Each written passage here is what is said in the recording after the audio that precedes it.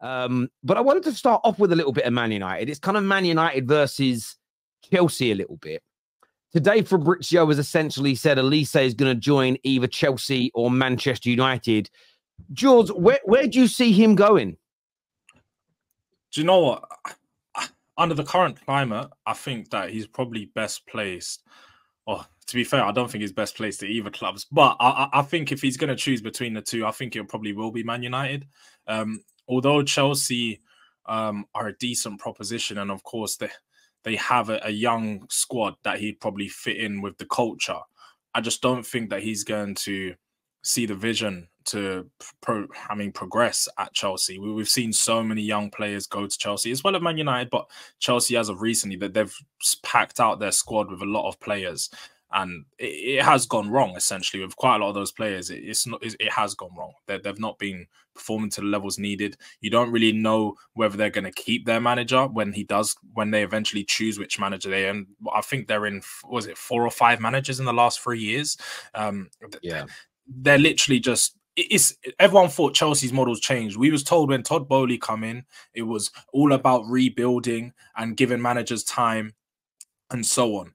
But that's not the case. At least with Manchester United, you can see the new ownership actually wants to set the precedent that this is going to be a rebuild. This is going to be a few years to get back to the level they need. But I think Manchester United have a bit more clearer vision of what they want to do with the club. So for me, I think Olise is definitely going to look at the opportunity to go play for Man United, play for the big club, potentially, you know, take that position of where Sancho was and take that big move, you know, and all of the number 7, everything that came with that Sancho move. I think Olise is going to want to be that guy that takes that over and sets it right, because let's be honest here, Olise is a top quality player. I mean, if you look at just his goals and assists, and he's been injured pretty much half of the season he was out, but every time he'd come back, the performances never faltered. Like he went straight back to the level that he had prior to the injury. So I think Manchester United's a better move.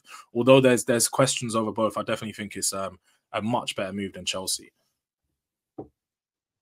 How do you see it, David?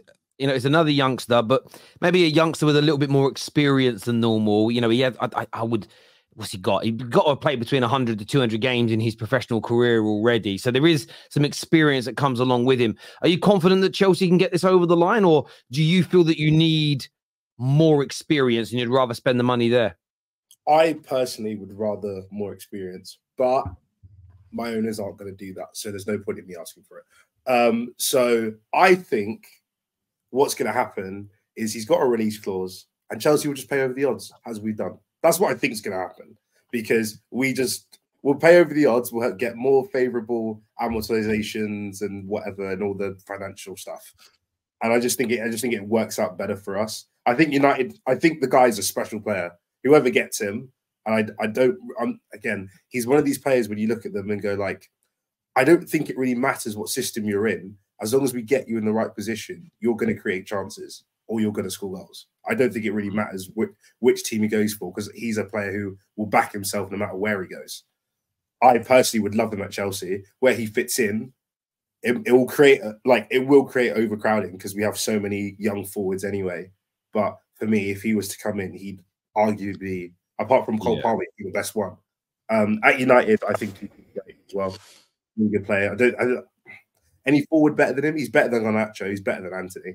He's better than all your forwards pretty much. So. Well, he's better than everybody that we have on the right-hand side right now. He just is. Ahmad has looked nice and he's looked tidy in the last few games, but he's definitely better than what we've got. How do you see it, Will? I mean, he looks like he's going to leave Crystal Palace. Fabrizio's, pretty clued up and has said it's going to be either one of those two clubs. If you were advising Olise, both clubs are not in the best of positions right now, but United are starting off afresh this summer with probably a new manager, new board, new regime. Chelsea kind of still been doing it 2 years and haven't really kicked on. Where would you advise Olise to join? Yeah, stay at Palace and wait for a bigger club to come in. That's what I would tell him. But I mean, looking at those two clubs, that's kind of like the main options for him. I think Man United makes a bit more sense because I think he automatically goes there and starts. He'd be the best winger at your club, even though I don't really know, you know, what you guys are going to do with your manager. I'm seeing reports that Ten Hag might leave. They're saying that he might stay. It's a bunch of conflicting things that are going on right now, which is why I would tell him not to go there. But then also, if you look at Chelsea, he occupies the same spaces that Cole Palmer does. He plays on that right side. That's primarily where Cole Palmer plays. So then what happens with those two now? And even though I do think that Chelsea are going to be in a much better situation to start off next season than Man United are, I just think, United are a bigger club. And I think he starts from day one at Manchester United. But I don't really think either of these clubs he should go to, because technical players, they go to Man United and they just die. Very similar profile to Jadon Sancho, kind of like the same qualities that they have. And especially if you keep Ten Hag, you're going to go buy Olise to chase the ball for 60% of the game and then hoof it down the field to Rashford or Garnacho. It's not going to work. So, I mean, kind of sucks. You make a great point. Will, you make a great point there. And I think that for Man United, I think we're a better choice for him and a more sensible choice for him as and when we know what we're doing. And what I mean by that is, if Ten Hag goes and let's just say it's De Zerbi that's coming in, that's someone that's going to be able to work with technical footballers. If we make a sort of public statement that we are looking, to move forward and improve our football, then I think we're a great sell, because as much as the last 10 years we've ruined people, as much as the last 10 years we haven't progressed, you can literally put up a sign that says under new management, and it legitimately will be. You can say, look, everything that's happened in the past is gone now. We're clearing all these people out. The board of directors are gone. These scouts are gone. The medical team is out. The manager and coaching staff are gone. It's a fresh start. The way players have behaved isn't going to happen now. You can sell that. Now, maybe not everyone will believe it. Not everybody will buy it straight away, but it literally is new people talking to you, as opposed to Ed Woodward or Richard Arnold saying, oh, we've changed. I promise you this. Like that guy in his vest who's drunk saying to his wife, I've changed. I'm a different man now. It's not the same story. With Chelsea, the one thing if I was trying to sell Man United to him, I'd be saying, look, Chelsea are going to tell you they're at the beginning of a new dawn, but this is their fourth new dawn in 2 years. That's what Man United were doing. So they're kind of doing what Man United were doing under Ed Woodward. I think he could go to either. I'm not trying to pretend and say that there's no chance it goes to Chelsea. But Man United, I think, have got to lean on the fact that it's going to be a fresh start. I don't see Ten Hag staying personally. I do think he'll move on. And I think we'll end up with a manager that we're all pretty happy with. I really do. And look, I love Olise at Man United. I think he's, again, a very highly technical footballer. I think we need someone who's creative like him. But I've also just looked at what you've said while you said it, looking at the heat maps. And I think heat maps tell you more about a player's position than the starting graphic on the sports channels. And his heat map and Cole Palmer's heat map are almost identical. Yeah, it's like they occupy the same spaces. Like, like they could both play in midfield. They could both play on like that right, but they primarily do their damage on the right. And I think it's always kind of idiotic to buy players and then you play them out of position, because what made you want to buy them is what you saw them do on this side of the pitch. So now why would you move him? And on top of that, Chelsea, I think Olise's qualities is more of like a creator. He's not necessarily somebody that's going to go there and score 20 goals. I mean, you never know, but realistically, he's probably not. So Chelsea need to worry about signing a striker. That's who you need to be paying over the odds for, not another player that's going to be creating chances for Nicholas Jackson to just miss. And if you look at Man United, none of their wingers are really that creative as well. I mean, like Garnacho, head down, cuts inside. Same thing with Marcus Rashford. And they do need a player of Michael Olise. Just I don't know if it's going to work depending on the future. And just last point, you brought up about selling these players a project. If I'm a young player, I'm not trusting anything that Man United say right now. I'd rather join after I see that you have proven it. But that's how I think about it. I do get that. The only difference this time round, it's not the same people selling it. As I say, it isn't Ed Woodward and Richard Arnold saying we've changed. It's literally under new management. So I think it's an easier sell. But that will and should be in the back of anyone's mind considering joining Man United, that it hasn't worked before. But and how good they are at selling that point and how good they are at making changes. And I do feel that after this weekend, a lot of Man United fans will feel like, fresh start. I really do think they're waiting for the end of the campaign, and I hope so as well. What do you make of this, Henry, in terms of Olise and where he should go and where he'll end up? I personally think he should join Man United. I look at Chelsea have signed a number of players done $1 billion in what 3 or 4 windows.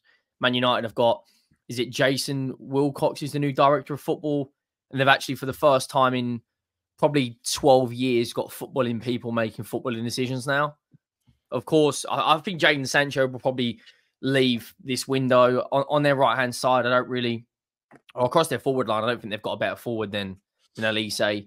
And he can kind of be like their first new signing. The statement's not, is it a statement signing for Man United? Probably not, but he can be the first new signing under a new regime.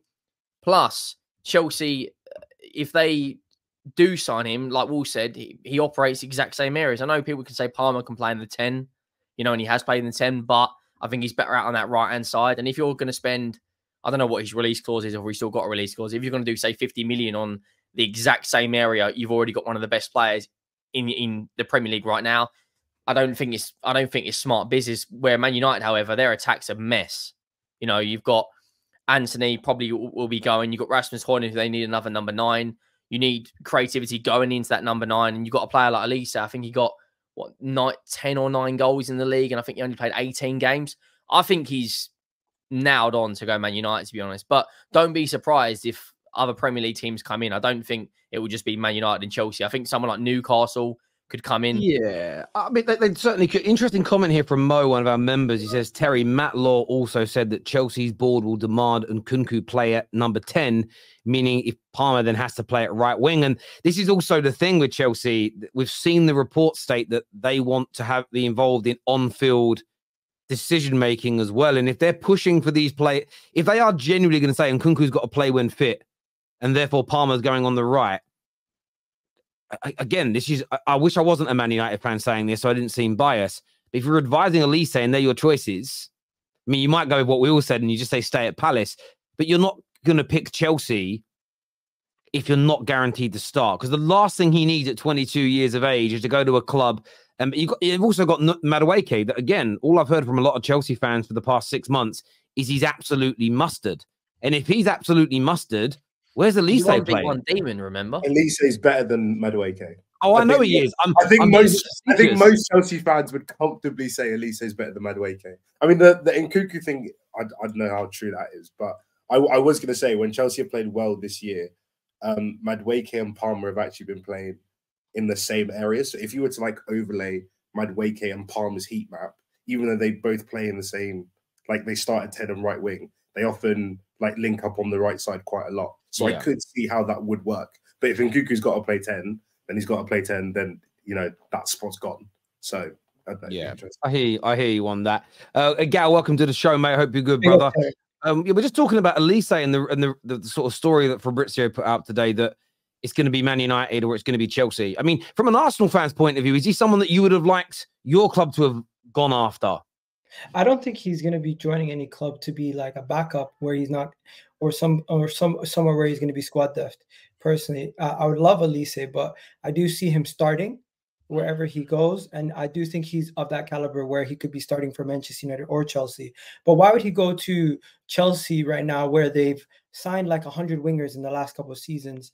All these wingers back out season after season. It seems like they signed 2 or 3 wingers. They signed that young kid for last summer that they loaned out. I forget his name. What's his name? What, Diego Moreira? The one that you sent to France to your other club. Diego Moreira. And then you have Angel. What's his name? We've got Angelo, Diego Moreira, Kendry Pais. Now Willian Estavio as well. You have a whole 11 of wingers. It doesn't make sense for him to go to Chelsea. Simple as. Manchester United. He goes to Manchester United. Not only does he start, you could kind of put him. You can kind of tell him that he will be taking the mantle as an English homegrown player, and he could be there for years. And maybe he has that connection to Manchester United, as you guys were one of the more successful clubs while he was growing up as a youngster. So you never know. Maybe because he's a London boy, he might want to stay in London with Chelsea. That might be a thing. But if it was strictly football decisions on the pitch, I think going to Chelsea would not make as much sense. I think for Man United as well, I think it depends on who our manager is. I get a feeling that if Olise is sitting there and we announce next, if we sack Ten Hag on Sunday, hang on, what? Why does the manager matter if it's Chelsea? They're a merry-go-round worse than you. But what I'm about to tell you why it matters. I said we're not a merry-go-round anymore, though. From this summer, I'll be honest with you, I'm back in my club. From this summer, we're no longer a merry-go-round. It's a fresh start. It's a new club, as far as I'm concerned, after this FA Cup final, because it's a brand new bunch of people running it. Although Dan Ashworth might be a bit delayed because he sent a silly email. But but then it goes to prove the point. I told everyone for months, not because I knew anything, but I understand how business works. They were already working. They've already been working, just not officially. But I think Olise should. I would still advise him to wait. If we bring in a manager that we'll get a bit excited about, there's always going to be a question mark. But whether it could be a De Zerbi, it could be an Almiron. There's talk of Tuchel. Cool, come. If we do announce on Monday afternoon that after the Euro, Southgate's becoming our manager, then I'll say Olise stay away. Even as a Man United fan, then I don't believe it's a new dawn for Man United. I changed my mind a little bit. I've been a bit facetious there. One thing, Terry, Olise could be your Cole Palmer. He could be that new, fresher breath air, that young player that comes into your team and invigorates the side, because you don't have anybody like him in your front three. Someone here said, wait. He's not going to the Euros, Terry. Did I say he was going to the Euros? I don't know if you did, but I don't think England or France called him up. So I think because he can play for both. I mean, it's one of them ones. I look at Southgate and go, mate, just get him into a competitive game so he can't play for France. Do it. Be smart about it. This year says Jaws, my G, but there's only so much more you can do to get more waves, man. It's all good. Put the comb down. Big up the man them. Big up Tevin, man. Kevin's always on our case. I love it. United also, this is true here. Olise is a Man United fan as well. I think those things do help. De Zerbi or McKenna, and I'm happy with either of those choices coming into Man United. I really am, for where we are and what we need to do. Big fan of De Zerbi and McKenna. I think there's a manager in there. Don't want Southgate though. Don't want Southgate. Do you think City could come in for Olise? If Bernardo Silva goes Barca, which apparently they're back in for him, and do you think City could come in for him? City could. City have Savio coming in from Girona. Yeah, true. They've got that's true. But aren't they going to loan him back to Girona or something? They were saying. Nah, he's staying, bro. Savio's cold. No, you got to understand the whole City group of buying all these clubs is to do two things: to generate enough income so that City always had the most amount of money, and they're basically going to create their own mini Bundesliga where all the clubs in their pyramid are set to push the players towards Man City. That's how it's all going to work. Kind of like what Red Bull have done with Salzburg and Leipzig, and to a degree, but this will be even more. And do you know what? Fair play. Like it's no different to what used to happen before when Man United used to have feeder clubs. So clubs like Antwerp, Royal Antwerp, Sporting Lisbon were Man United's feeder clubs. We got first dibs on players and preferential rates on the signings. It kind of used to exist before. It's just done in a slightly different way.